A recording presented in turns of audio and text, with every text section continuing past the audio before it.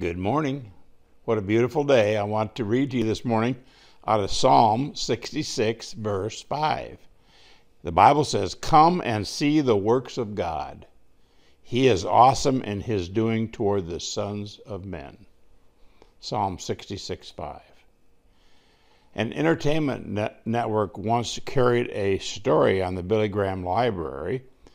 Christy Villa, the show's co-host, toured the journey of faith and said with a sense of awe, "I see all the crosses, but where is Jesus?" My colleague smiled and said, "He is in heaven, and he is also present in the lives of those who believe in him and follow him as their personal Lord and Savior."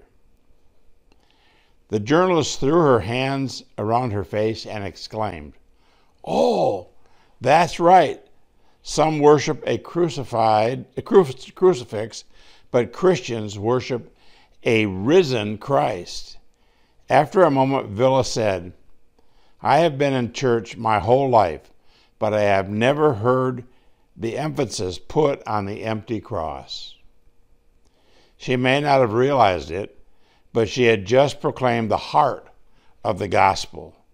She told her viewers, "This destination is a place you must come and see." When I heard this marvelous report, it made my heart leap, and I thought about the words of the psalmist, "Come and see." Have you beheld the empty cross? How does the empty cross mean victory? Have a Jesus-filled day.